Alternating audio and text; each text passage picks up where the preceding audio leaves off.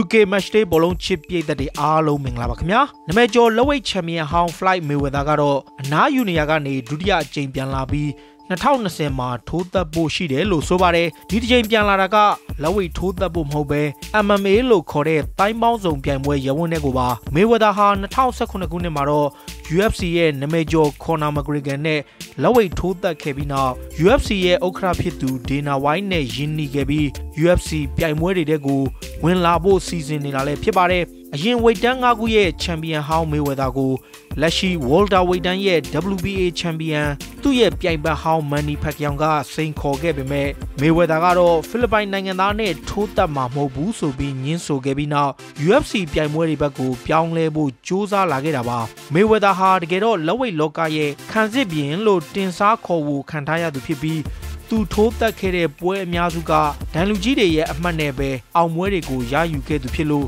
ပြည်သက်တွေရဲ့ဝေဖန်မှုကိုခံရသူဖြစ်ပါတယ်2015ခုနှစ်ကဖိလစ်ပိုင်နာမည်ကျော် Manny Pacquiao နဲ့ထိုးသက်ခဲ့တဲ့ပွဲဆိုရင်ရာစုနှစ်ရဲ့အကောင်းဆုံးပွဲဖြစ်ခဲ့ပြီးဝင်ငွေရရက်ကလည်းစံချိန်တင်လောက်အောင်1ဘီလီယံကျော်ထိရခဲ့တာပါအဲ့ဒီတုန်းကလိုမျိုးနောက်ထပ်တစ်ချိန်ရဖို့လုပ်ခဲ့တဲ့ Mayweather ဟာ2019ခုနှစ်မှာတော့ UFC ရဲ့ဘီရင်ဖြစ်နေခဲ့တဲ့ Ireland နိုင်ငံသား Superstar Conor McGregor နဲ့လက်ဝိတ်ထိုးသက်ခဲ့ပြန်ပါတယ်အဲ့ဒီပွဲကလည်းသူ့အတွက်အသက်တင်ဒေါ်လာ285သန်းထိစံချိန်တင်ဝင်ငွေတွေရခဲ့တာပါဆိုတော့ဒီတစ်ချိန်မှာရော Mayweather တယောက်ဘာတွေကြံစီနေပါသလဲအနားယူနေရက2020ထဲမှာပြန်လာမယ်လို့သူ့ရဲ့ Instagram မှာ post တင်ခဲ့ပြီးနောက်ပြည်သက်တွေအားလုံးအုံကြောကြဖြစ်လာတဲ့ချိန် UFC ဥက္ကဋ္ဌ Dana White ကလည်းMayweather တင်ထားတဲ့ Instagram post ကို share လုပ်ခဲ့ပါတယ်။ Mayweather ကလည်းသူတို့နှစ်ယောက်တွဲရိုက်ထားတဲ့ဓာတ်ပုံကိုတင်ခဲ့တာကြောင့်သိကြတာကတော့ Mayweather ဟာ UFC ပြိုင်ပွဲဘက်ကိုလှည့်လာတယ်ဆိုတာပါ။လက်ရှိမှာတော့အားလုံးမျှော်လင့်ထားနေကြတာကMayweather နဲ့လက်ရှိ UFC ရဲ့နာမည်ကျော်ချန်ပီယံခဘီတို့ရဲ့ပွဲဖြစ်မြောက်လာရေးပါသူတို့နှစ်ယောက်က Twitter နဲ့ Instagram မှာအပြန်အလှန်ပြောထားတဲ့စကားလုံးတွေရှိလို့2020မှာ Mayweather ဟာအနားယူပြီးပြန်လာတာကအဲ့ဒီပွဲတွဲလို့သုံးသပ်နေကြပါတယ်ဆိုတော့ Mayweather က UFC မှာဘာတွေမျှော်လင့်ထားပါသလဲထိုးချေတပွဲကိုအနည်းဆုံးဒေါ်လာတန်းချီရယူထားတဲ့ Mayweather ကိုရော UFC ဘက်ကအဲ့လောက်ထိပေးနိုင်ပါမလားတကယ်တော့လက်ဝိတ်သမားပဲဖြစ်ဖြစ်UFC fighter တွေပဲဖြစ်ဖြစ်လက်ဝိတ်နဲ့ MMA ပြိုင်ပွဲတွေကတော့ထိုးသက်ကြီးကြီးဆိုရင်10သက်ပတ်ဝန်းကျင်လောက်သာရရှိကြတာပါသူတို့အဓိကရတာကပေးသက်တွေစီကရတဲ့ပေးပါဗျူးလို့ခေါ်တဲ့ဝင်ငွေတွေပါအဲ့ဒီငွေတွေထပ်ပေါင်းလိုက်တော့ Mayweather တယောက်အခုလိုတန်းရာချီရနေတာလည်းဖြစ်ပါတယ် Mayweather ဟာနောက်ဆုံးထိုးသက်ခဲ့တဲ့ Conor McGregor နဲ့ပွဲဆိုရင်သူတူးတဲ့ကပဲ American dollar 285သန်းထိရခဲ့တာဖြစ်ပြီးရှုံးနေသူ Conor McGregor ကလည်းAmerican dollar တန်း150ထိရခဲ့တာပါဒီလိုမျိုးပိုက်ဆံတွေကိုအများကြီးပြည်သက်တွေစီကရအောင်သူတို့ဘက်ကလည်းစိတ်ဝင်စားစရာ promotion tour တွေကိုအများကြီးလုပ်ပါတယ် Mayweather နဲ့ McGregor တို့ကတော့2019ခုနှစ်သူတို့ထိုးသက်မဲ့ပွဲမတိုင်မီတိုးပွဲ၄ပွဲထိလုပ်ခဲ့ပြီးပြည်သက်တွေကိုအဲ့ဒီပွဲကြည့်အောင်လို့ဆွဲဆောင်ခဲ့ကြတာပါ American မှာ2ပွဲ Canada မှာ1ပွဲနဲ့ England နိုင်ငံမှာ1ပွဲလုပ်ခဲ့ပါတယ်ဒါဟာလက်ဝိတ်သမားတွေသာမကUFC တို့လိုပြိုင်ပွဲတွေမှာပါပြည်သက်တွေစိတ်ဝင်စားမှုရအောင်လုပ်တဲ့စီးပွားရေးတစ်ခုလည်းဖြစ်ပါတယ်ဒီပွဲကိုများများကြော်ညာတယ်ဒါမှလည်းထိုးသက်ကြီးများများရပြီးနှစ်ယောက်စလုံးကဆင်မြင့်ပေါ်မှာအပြန်လန်စကလုံးတွေနဲ့စစ်ထိုးကြတယ်ဒါတွေကိုကြည့်ပြီးပြည်သက်တွေကတကယ်စိတ်လှုပ်ရှားပြီးသူတို့နှစ်ဦးထိုးသက်မဲ့လက်ဝိတ်ပွဲကိုအဲ့ဒီနေ့မှာပေးပါဗျူးကနေဝဲပြီးကြီးကြရတာပေါ့တကယ်တော့ပေးပါဗျူးဆိုတာဟာလက်ဝိတ်ပွဲတစ်ပွဲဆိုရင်အနည်းဆုံးဒေါ်လာ20ကနေဒေါ်လာ50ထိရှိတာပါအမေရိကန်နိုင်ငံမှာဆိုရင် Manny Pacquiao နဲ့ Mayweather တို့ထိုးသက်ကြတဲ့ပွဲဆိုရင်ဒေါ်လာ100ထိပေးပြီးကြီးရတာပါဆိုတော့ Mayweather ရော McGregor တို့ကဒီလိုမျိုးတစ်ဖက်သားကိုမခံကျင်အောင်ပြောဆိုကြတဲ့နေရာမှာအလွန်ကျွမ်းကျင်သူတွေဖြစ်လို့သူတို့နှစ်ဦးကပဲဆင်မြင့်ပေါ်မှာအပြန်လန်စကလုံးတိုက်ပွဲတွေအများကြီးဆင်ခဲ့လို့ပြည်သက်တွေအများကြီးကပေးပါဗျူးတွေပေးပြီးကြည့်ကြတာလည်းဖြစ်ပါတယ်2015တုန်းကဆိုရင် Mayweather နဲ့ Pacquiao တို့ရဲ့ပွဲကလည်းဒီလိုပဲလုပ်ခဲ့ပါတယ်ဒါပေမဲ့အနေအထိုင် ACB တစ်ဖက်သားကိုအမြဲတမ်း respect ထားလေးရှိတဲ့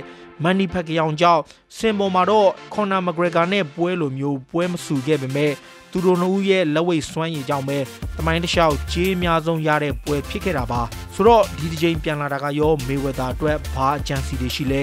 UFC မှာသူဘာတွေမျှော်လင့်ထားလဲ Mayweather ဟာ Conor McGregor ကိုနိုင်ပြီးပ ပွဲ90ဆက်ရှုံးပွဲမရှိစံချိန်နဲ့အနားယူပြီးကြတဲ့ကခုချိန်မှာတော့စီးပွားရေးလုပ်ငန်းတွေကိုသာအဓိကလုပ်ကိုင်နေသူပါပြီးခဲ့တဲ့2018တုန်းကဂျပန်မှာလုပ်ခဲ့တဲ့အထိမ်းအမှတ်ပွဲတစ်ပွဲမှာဂျပန်ရဲ့ကစ်ဘောင်ဆာသမားနာဆူကာဝါနဲ့ထိုးတက်ခဲ့ပါတယ်မေဝဒါကအဲ့ဒီပွဲကိုအနိုင်ရဖို့စက္ကန့်140သာကြာခဲ့ပြီးအလဲထိုးနိုင်ခဲ့တာပါအဲ့ဒီအတွက်မေဝဒါကတော့ဒေါ်လာ9 သန်းထိကိုလွယ်လွယ်လေးရခဲ့တာပါဒါဟာစီးပွားရေးအရန်ကိုကောင်းတဲ့ဆောင်ရွက်မှုလို့ဆိုရမှာပါ